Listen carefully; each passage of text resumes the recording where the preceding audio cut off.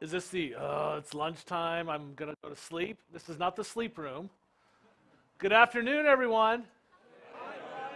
Hello. Welcome to Database Lifecycle Management and the SQL Server database. My name is Brian Randell. I'm a partner with MCW Technologies. Welcome to TechDays Netherlands 2017. Slide about me, you can read later. Key things, email address. Twitter handle is the best way to get a hold of me, so follow me on Twitter. I tweet occasionally, so I won't fill your feed. And I tend to stick to work-related topics if that matters to you. So let's get right into it. So database lifecycle management, maybe you've heard of application lifecycle management.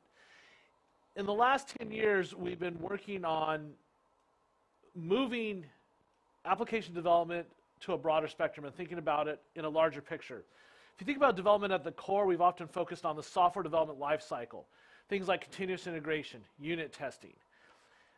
And when we think about that in the small, we've seen significant improvements with the advent and adoption of agile development technologies, whether it's big A, agile, robe and sandals, very hardcore, to the more loosey, we do Scrum, but okay, fine.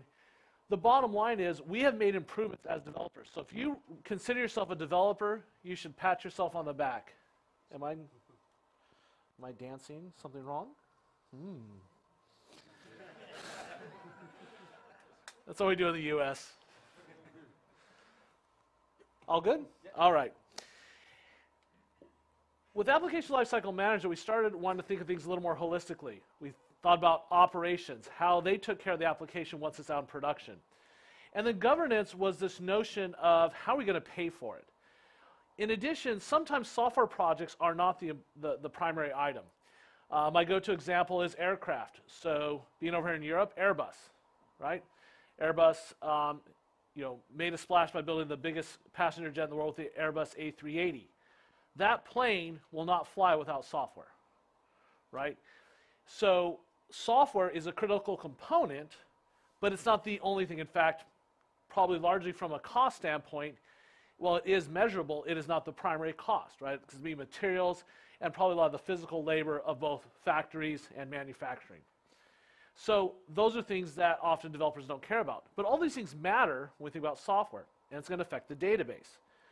So the idea is this: what if we apply the lessons learned in ALM, but focused on the database, which is often critical to how we do things, but not often managed with the same level of rigor. So the Redgate folks, in fact, really started saying, how can we make this better with what they do, both from a free community effort. They offer guidance, articles, and even free tooling, but also they have ways to make it better. And so they said, maybe we do DLM, Database Lifecycle Management. And the idea was go from this manual mechanism that we often have to a more structured format using source control, continuous integration, and release management, and have end-to-end monitoring and analytics. No talk about lifecycle management would be complete without talking about the big D word, DevOps. And when we think about DevOps, Donovan Brown has really codified that into a simple term. At the end of the day, no matter what you take away from this talk and any other talk here at TechDays around DevOps, is that it starts with you. You are the most important factor in the success or failure of DevOps. DevOps is an organizational transformation that starts with you and how you build your software solutions. After that, tools can help you. Tools can make your life better. But they are not where you start. You do not buy DevOps in the box any more than you buy Agile in a box. All right? So understand that that's the critical aspect. Now, right now, I could then go for the next couple hours and talk about organizational transformations and everything else, but this is a 400-level talk. I assume you know this and that you've bought into it. So we're going to jump right into the tactical issues of the mechanics on how do I go from having this database that is managed maybe with an iron fist by Dieter the DBA, right, and bring it into the 2000s with proper lifecycle management. At the end of the day, it's always a game of letters, and today's letter is the letter C. C stands for continuous. And when we think about continuous, we think about how we're going to bring database management into the future by focusing on the flow. What we're trying to do is change the experience on how we manage database change and basically take the shift left mentality and get it to the developer. So it's going to start with continuous integration. If you don't know what it is, go home. I'm sorry, it's 2017, and we're in Europe too.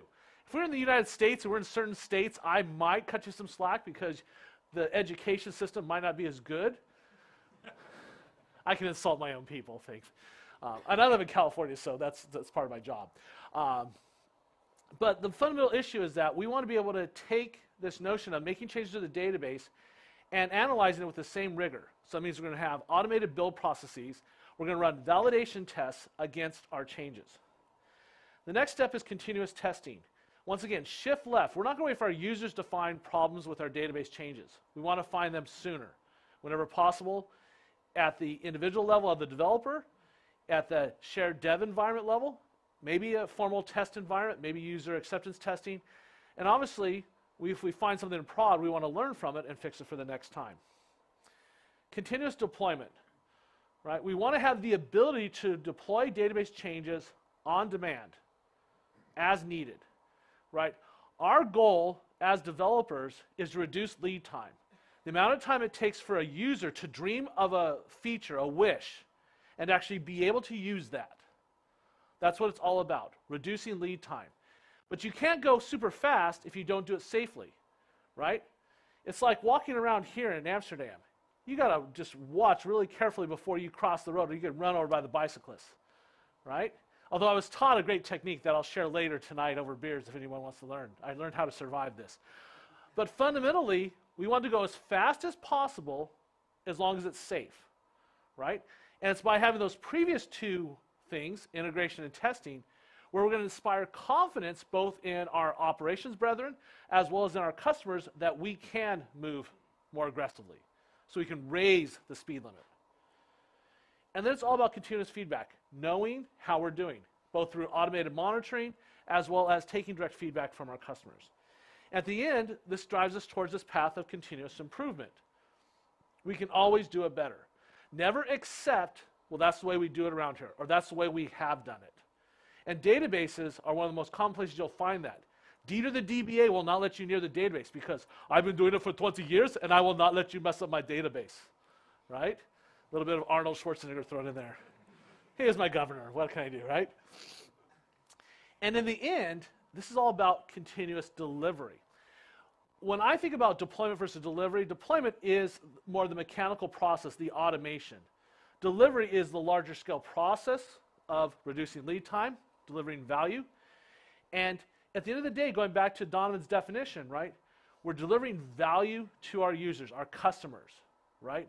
We want to identify with the end users, right?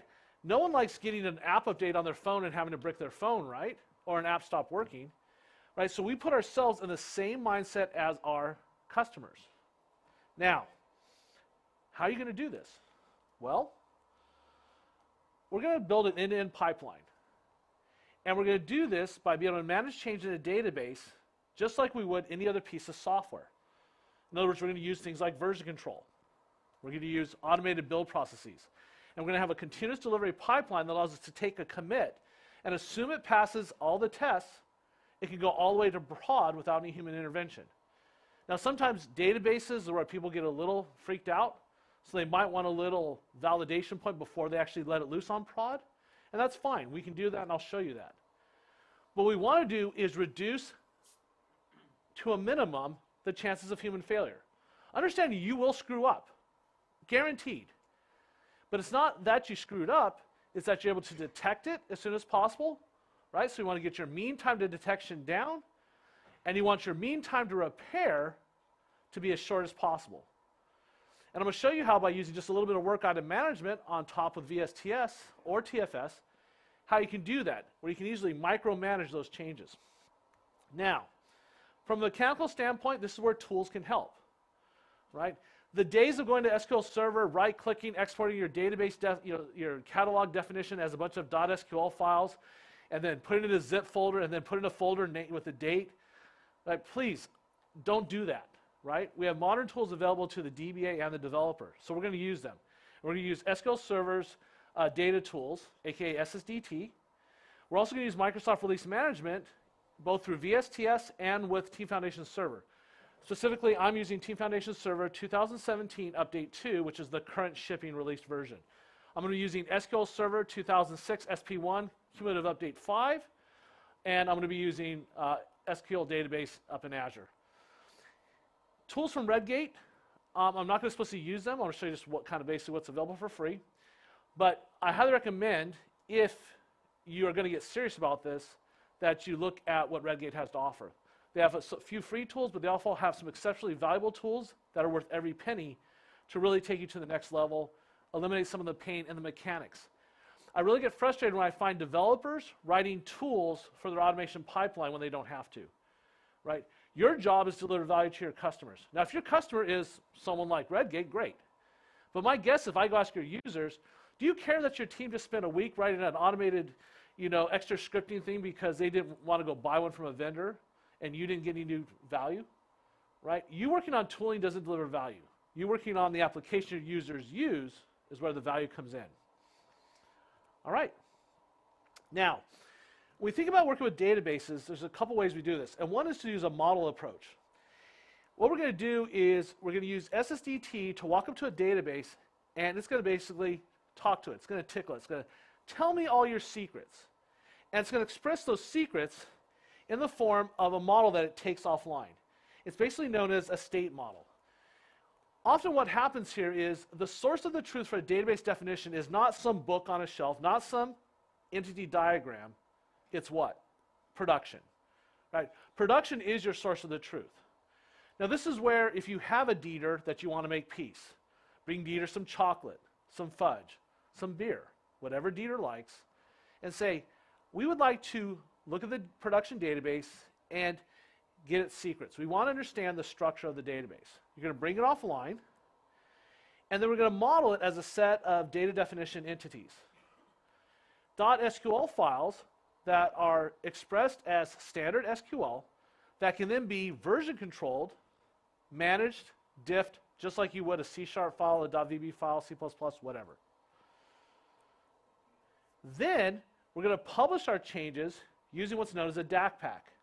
Now you can also use .SQL files, but using a DAC pack allows us to package up the entire database, so if the target is empty, in other words, database doesn't exist, we can recreate the entire database, or using diffgram technology, we can look at the differences between the source, the target, and the source and the target database, and only make the changes as necessary. And by default, we'll block if any of the changes would cause data loss. I'm going to cover some of the more advanced issues once we get through the pipeline that you might run into. With SSDT, you have the opportunity to run pre- and post-deployment scripts. Those are ways that you can check for data motion issues, rules, etc. In addition, you can use post as a way to load your sample data, etc. And I'll cover that some more in a bit. Now, there is another approach that some of the young kids like. How many people know what third normal form means? Third normal form. Okay, you're my kind of crowd. I love you all. Let's go drink together. Those who did not raise your hand, go home. I don't like you. No, I'm kidding. I'm old. I've got some gray hair. I grew up learning about relational theory and understanding how to design an application by starting at the database. I definitely am a database first type of person. Now there's these younger people out there that like to program in these funky languages. We won't name them. But often what they do is they say, you know what, the database is just persistence. Can't I just have my objects and just have it magically save off? And they often buy into things like that. ORMs, object relational mappers. And EF Core is a good example, where you'll model your data using C# classes, for example, and then through this framework plumbing, they will go and generate the database for you. When you go to make changes, they will define what's known as a migration, and that migration will then be how you make changes to the database. Now, my biggest frustration with EF is that it's been catching up and constantly changing, creates friction. In addition, it often twists the responsibility for understanding the complexity of the database. It's great for file new projects, greenfield, where you're just starting from scratch. You can do rapid iterations and eliminate some of the complexity of managing a database. So it can work. But once again, I find if you have gone to the process of spending money on a rich version of SQL Server like Enterprise Edition, and all you're doing is using it for basically table storage, you're really wasting your money, right? The power of SQL Server is the engine, the ability to have programmable objects, and the smart processing technology, etc., right? And then obviously like new versions like Hackathon and all the other features we have, the column store, right? There's lots of power in there. So that's my biggest problem with this. I'm not saying it's bad or wrong. I'm just saying if I give them the approach, I prefer the state model. In addition, Redgate has a tool called ReadyRoll that uses a similar approach that is a very nice way of doing it. Once again, you can look at that. What's great about ReadyRoll now is it is a commercial product you have to buy, but they do have a core edition that now ships as part of Visual Studio 2017 Enterprise Edition. So you can try it basically friction-free, and it has a lot of the core features. And then if you want, of course, Redgate's happy to take some of your money to upgrade. All right, fantastic. We've got a couple more slides at the end, but at this point, let's go and demo. And my hope is that it's as simple as coming to Visual Studio, coming over here, opening up my solution. And while we do that, let's go over here and get zoom it. Okay, as I mentioned, I'm using Visual Studio 2017, specifically build 15.3. 15.4 came out this week. I chose not to take the risk and install that last night, especially over hotel Wi-Fi. Now, you'll note over here, I have two projects, okay? Now, what we're going to do here is I'm going to go kind of in reverse. I've got everything set up, and then we'll walk backwards to how I made this work, okay? But what you'll note is I have this top project, which, if we expand it, looks like I've gone up to a database and said, tell me about yourself. And I went back in time to a place of my youth, the Northwind database. It just feels so warm and fuzzy, okay? Now, what you'll note is I also have a test project here. And this test project is using the test framework, MS Test, with additional tests that are designed to work with programmable objects in SQL Server. Most notably, stored procedures, table value functions, and I'm missing one. That doesn't matter. The point is the programmable objects. In addition, you can write custom enhancements using C# if you want. But regardless, what I want to do is make a change, and one of the common things you want to do is you want to enhance the table. Now, the nice thing when you use the data tools is I can open this up and note right away that this is marked with a padlock glyph, which means it's under version control. Okay? Now, I can look at this table and go, okay, I'd like to add a new field. And how about Euro VIP? And we'll change this to be a bit, and we're going to allow nulls because we're adding a new column. Now, notice what happened there. I have the choice. I can live the code lifestyle, or I can use the visual tools. The key is that when I'm persisting to the system is going to be a .sql file that can be differenced. So we're going to save this. And then that means I can use tools like version control. I can come over here and compare it to the previous version, right? Just like you would a C# file. So we get that nice ability to know what changed. Now, I don't know about you, but I don't want anybody messing with the database without a reason. So one of the things we're going to do is we're going to keep this under version control, and in this case, I'm using Team Foundation Server. And in Team Foundation Server, I have a project, and we're going to go over here to the Work Hub. And in the Work Hub, I can define my backlog, which represents my users' wishes, their dreams, the things they want me to do. And I've got one right here, work on DLM for our database. I'm going to put this task in progress, and we'll go back over here. I'm going to take my changes, and we're going to say add Euro VIP field to customers table. I'm going to add that work item, which I believe was 43. And for this example, I'm using TFVC. Of course, I can use Git. With the version VSTS, I'll use Git. And I'll check it in. Now, what's going to happen here, when I check this in, if I come over here to the Builds Hub, in a second, there we go. We see I have a build in progress.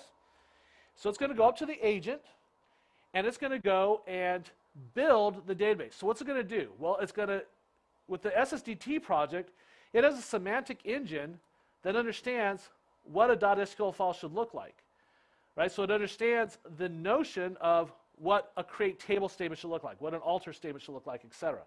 And boy, the power of SSDs, build's done. Before I can even finish talking about it. So did a build, and if we take a look at the report, it also ran my unit tests. Okay, I just have one in here for simplicity's sake. But the point is, just like you can with your C# code, you can build that quality muscle by having unit tests, right? And looking for regressions in your code. Now, the next step is release. Well, if we come over here to the release hub, you'll see I have a release in progress, and you'll note I've got 3 environments. So my dev environment's already been deployed to, and right now it's deploying to test. Test is done. Well, how do I know what these environments are? Well, if we open this up, you'll see that I have dev, test, and prod. Now, you notice right there, it's not deployed to prod because I put it in a approver step. I said someone needs to approve this, and if we hover, come on, baby, come back. You love me. Come on. Really, I hate the web sometimes. There we go. Deployment to prod will start when it is manually triggered using the deploy action. And if we come over here, I hit deploy, I can come over and see, and notice that work item there. This is what I mean about MTTD and MTTR. If, God forbid, something goes wrong with this deployment, the goal is not to point fingers, the goal is to find out why, so we can fix it. Well, if you're practicing CI and CD this way, and we throw a little bit of traceability on there, we'll know that, the reason we did a deployment was because of this work item. And this work item is, as you're going to see, going to be linked. Oh, it's all done, so great. To this particular work item, the most recent change set was 53. And if I go to 53, it'll take me directly to the code that changed. Right? By so actually condensing down and moving faster, we can actually be safer. Because if something goes wrong, it's going to be a lot easier to find the problem, fix, and roll forward with it. Okay?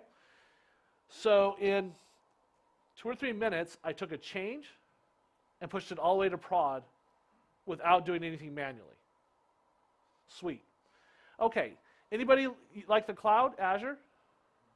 A few. Oh, okay. So did anybody do the survey, by the way? I haven't had a chance to look. A couple of you. Okay. So a lot of you are on-prem. So this will work end-to-end on-prem. Now let's reverse that backwards item and show you how this got set up. So if we go look at the release definition, and we go to edit it, what we'll see is I have 3 environments defined.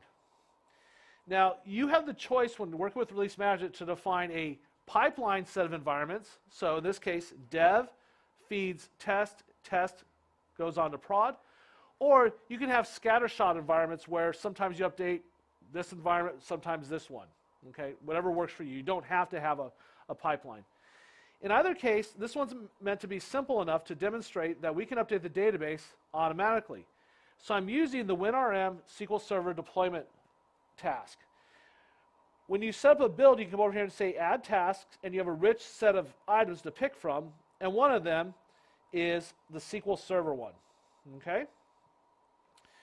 Once you have that task added, then it's a matter of filling in some of the data. So I've said I'm going to deploy using a DAC pack. The first thing to note is what machine I'm deploying to. Right? This can be a single machine, it can be multiple machines. So if you have a team of developers and you want to update all their private copies, you could do that with one task. You can use this with variables, or you can hard code like I've done here. The next thing is, what is the admin login when talking to those machines? Naturally, if you're in a domain environment, this is where you set up service accounts, right? We shouldn't be having humans have accounts to do this. And then you'll notice the password is $buildpass. So that is a variable that I've defined within the release. And you'll notice it's marked as ***, which means you can't see it because I've used the padlock. If I unpadlock it, it'll erase it, and you'll have to put it back in. If that's not good enough for you, you can leverage external technologies for storing secrets and then get them as part of the release process initially. If you're working with Azure, you can use Azure Key Vault. In fact, Microsoft is pushing out an update over the next 3 weeks right now that includes a custom Key Vault task built into VSTS for you. So once I do that, the next step is how am I doing the deployment? So you have a choice here. You can do a SQL DAC pack, or as I mentioned, you could instead use a query file or inline SQL. You're demented and sad if you're using inline SQL for a full database deployment, so go home. I don't personally like SQL query files because then you end up with this monster file, but some DBAs prefer that, okay, instead of DAC packs. And one of the useful things about that is it's one way you can mitigate problems with databases that use replication, since SSDT doesn't directly support replication. Now, the next step is the DAC pack file. Well, this is coming from my build output, and I'll show you where that comes from in a second. Then specify what you're connecting to, and notice there's the name of my database. However, if you have tons of database servers and you want it to be able to change the names and want flexibility, one of the things you can do with SSDT is you can define a publish profile, as well as you can pass dynamic arguments as part of the publishing process. So you can either do it here, always do the same database, or you can provide profiles that come from your code. Say, for example, you're using lots of branches, and so you want a different database name per branch. You can do that with profiles. And of course, you can just come in here and pass arguments that come from variables that your release knows how to get. So lots of power there. And then the rest of it is just control flow if something goes wrong. And then whether or not you want to deploy in parallel. And this checkbox here affects further up here, specifically, whoops, hold on, scroll, there we go. Oh, too far down. I want bigger resolution, 4K for the win. Right here, the machines. If you specify multiple machines and you've enabled deploy in parallel, it will then fan out automatically for you, all right? So the only thing that I don't like about this task is that it uses WinRM. And that means in order to use it, you should have a good network topology set up, and it prefers domain environments, okay? I'm using it in a workgroup, it works fine, except I had to do a little extra work to set up the HTTPS certificate, right? Good, high-functioning DevOps organizations think about security. That means you should have some key authority you're working with, either a public one that you buy search from, or probably your own, okay? And you're using good domain policies. If you do that, WinRM is not that bad. Where it gets kind of painful is when you have to deal with self-signed certs, God forbid, because you really shouldn't be using self-signed certs if you can avoid it. You want something that you can easily revoke as opposed to getting on machines and revoking them. The other thing is WinRM. Oh, the reason you might run into this domain environment is that you have certain setups where you have dev separated from prod, or you have DMZs or environments that are not fully in the domain. That's where it can get a little problematic. You got to use things like shadow accounts, etc. Those are some of the more painful issues. Now, the nice thing about this, once you get dev set up, you can clone, and clone will make a copy of the environment. When you do that, you can specify whether you want to auto-trigger or specify users. Hit create. It'll show up here, and you can go for broke there. We'll just get rid of that.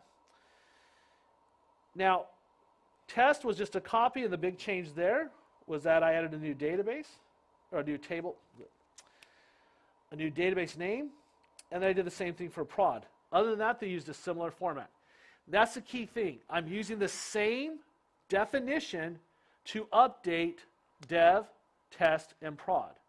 Right? I'm not doing any, oh, wait, let's go make some tweaks to the files, let's adjust.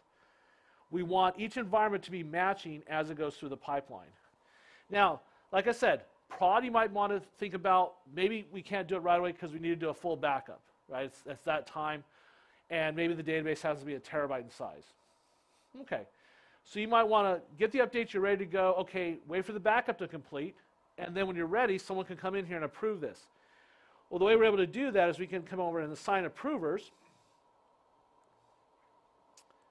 And I must have done the other one. Did I do the other? Oh, hold on.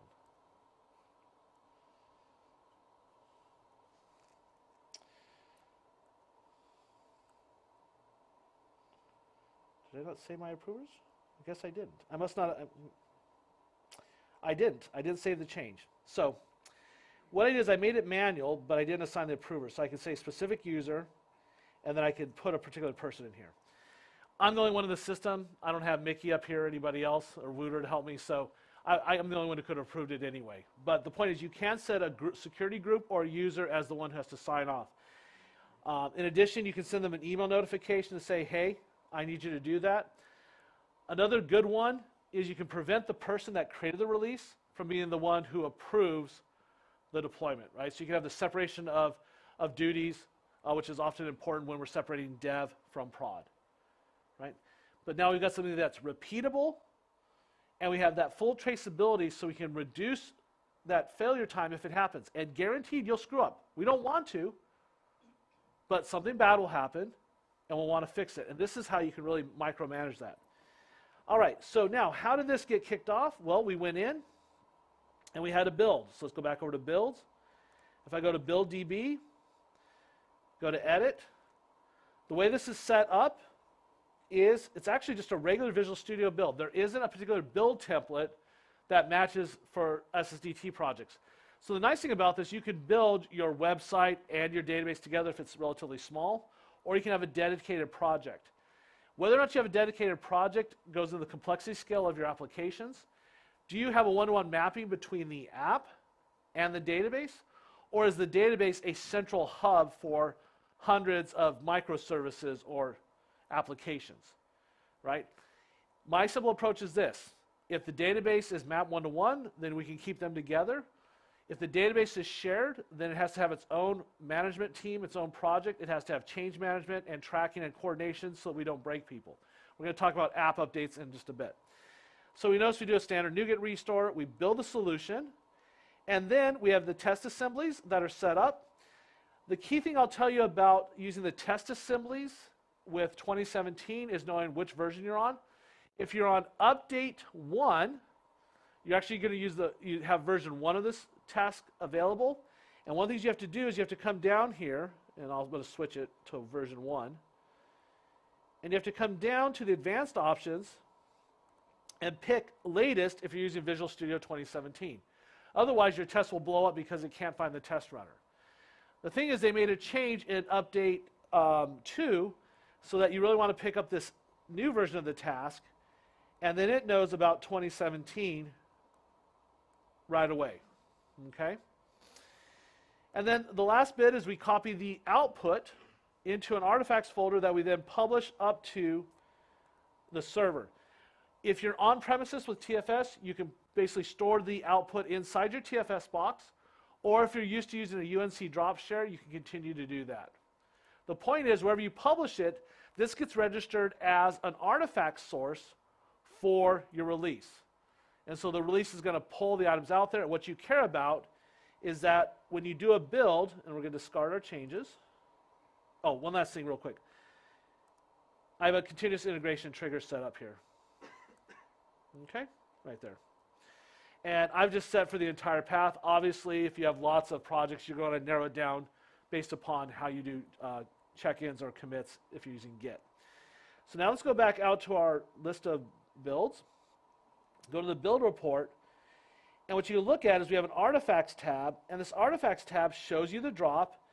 And you can download it as a zip. Or if it's online like this, you can just come in here and explore. And what you'll see is a traditional folder structure. And under the database, there is my DAC pack.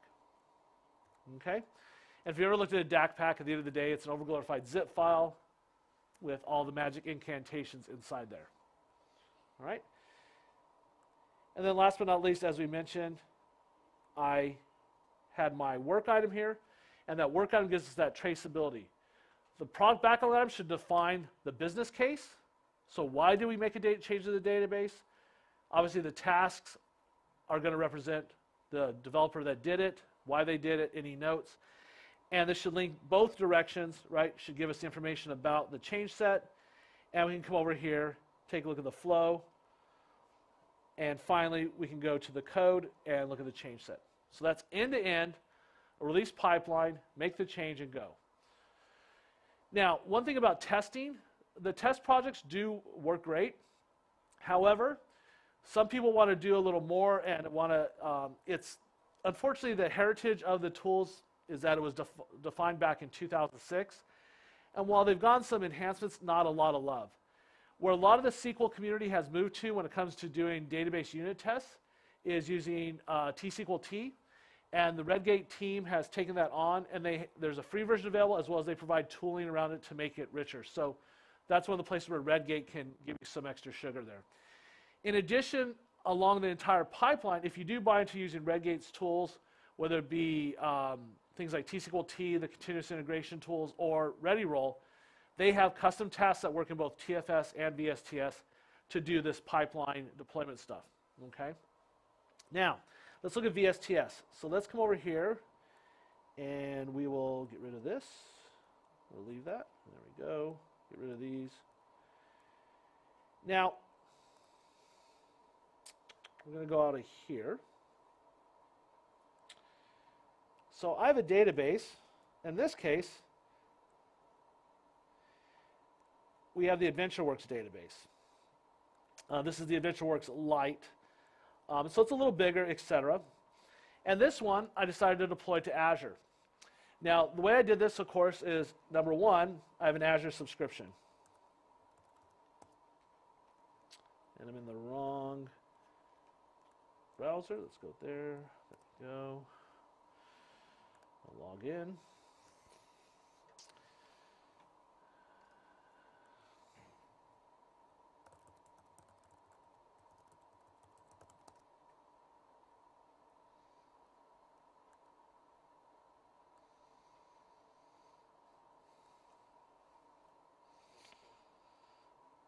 I've got issues. Which Brian am I going to be today?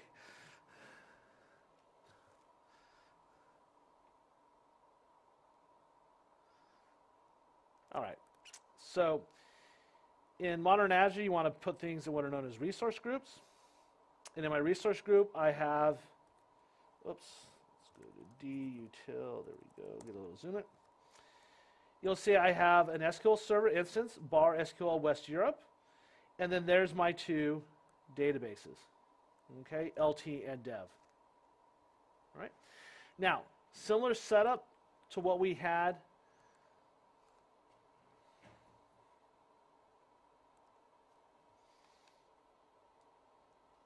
on-prem. I have a database. This time I'm using Git, and you see I got a project here as well. And in fact, if we come down here and go to Visual Studio,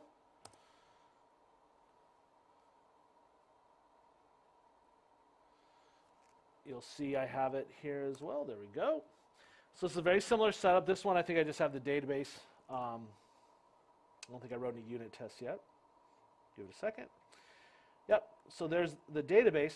Now, one of the key things when deploying to Azure when using the SSDT tools is that you need to come into the project properties and make sure you set the appropriate target platform. Okay, so I'm using the latest version, so it's going to be the Microsoft Azure SQL Database v12. Once you've set that, everything else should work just fine and dandy.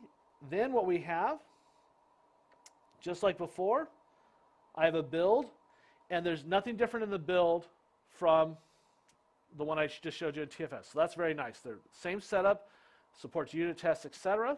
Right? So I've got this in here. And if we look at the definition, let's go over here, edit. Now, one thing that you might see a little difference is the UI changes. The cloud's going to be ahead of me a little, but basically same type of setup. Then come over here to releases. Now, releases work exactly the same way conceptually with some subtle mechanical differences. The one thing to be aware of is the cloud today has the new version of the editor, so the UI is going to look a little different, but conceptually the same thing. You notice I have in the input here is Azure AdventureWorks. So this is telling me that we're coming from this build definition here. So that's where you get your assets from. And then if we come over here, we have a dev environment. And in the dev environment, instead of using the WinRM version, we use the Azure SQL deployment. Now, since we're using Azure, that means we have to add some data related to where the database is stored. So we told I'm using the Azure Resource Manager version. Footnote, it still does support classic deployments if you've got an existing deployment that's been around for a while. But naturally, Microsoft, like other things, wants you to move to the latest version. And then once it finishes loading, it'll show my subscription. Go down a little further, my database server, database name, login. And once again, notice I've masked the password and put it in a secure variable. And then I've told it that I'm deploying a DACPack file.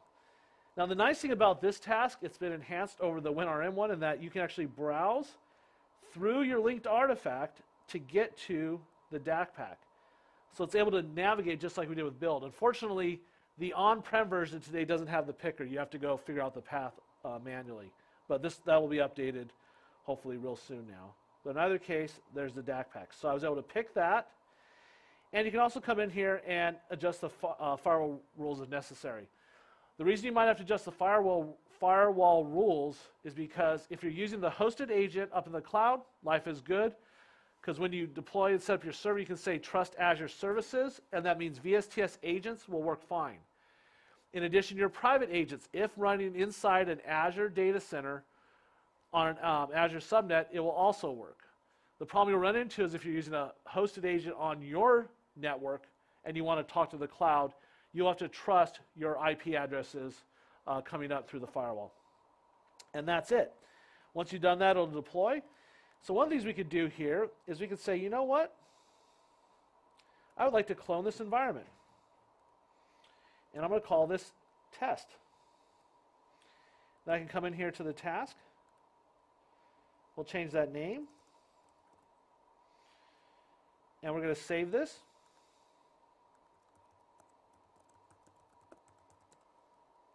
Click OK. And then I can come in and deploy that. So just because I want you to believe it's real, we'll create a release. We'll let this run. But otherwise, this is just like on-prem, conceptually, all right, with just some subtle mechanics. Now, we'll let that run. We'll come back and check it. I've put a bunch of screenshots in here just to make it easy for you to if you want to start poking around, and they haven't posted the video, you can go through. But basically, what a build definition looks like, some basic settings you want to look at, how to find the management task, various settings you want to be aware of. One thing I haven't mentioned. In order to have your build work successfully, the agent that does the building as well as does the deployments has to have the right tools. In the case of building up in the cloud, if I'm building on VS 2017, I want to use the hosted 2017 build agent. Works great. However, if you want to deploy, use the hosted one, the non-2017. Why? Because you won't find this demand, in other words, a rule, something the agent has to have on it for it to work, okay? So when you go into your agents, you can look at the capabilities. This has to be there. SQL package needs to be there to use the DACPack deployment model, all right? And here's some details with Azure. Set your subscription. In order to use an Azure subscription, you have to have a service endpoint, so whoever creates the connection has to have the appropriate rights to the sub. Now, issues. Here's the big one that I get all the time. Brian, we need to update the database, and we also have to update the application. We want to do it at the same time. Okay, you have two approaches. The bottom line is you have to build in compatibility to one of them. The general consensus is the first sub-bullet point is the way to go. Deploy your application update first, and your application has to be resilient in the face of your current database and the next version of the database, right? You can do it the other way around, but that tends to be more complex. So what we like to do is push out the app updates. Oftentimes, depending on the scale of service, you might want to even let it bake for a while. In other words, let it cook. Is the app still working good?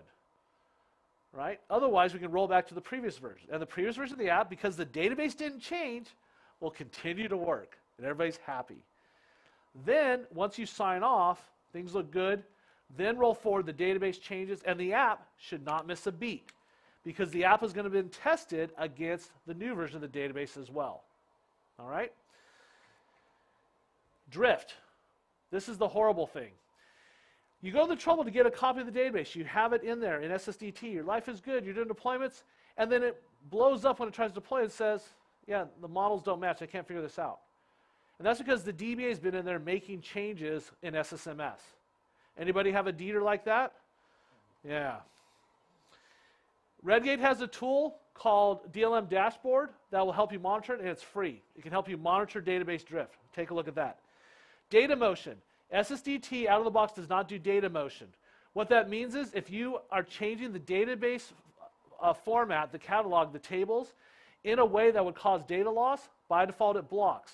You will need to handle that in your pre-deployment and post-deployment scripts if you want to do things like the most canonical one. Someone creates a name column and you want to split it into first name and last name. Okay? SSDT doesn't do that. Static data loading and test data.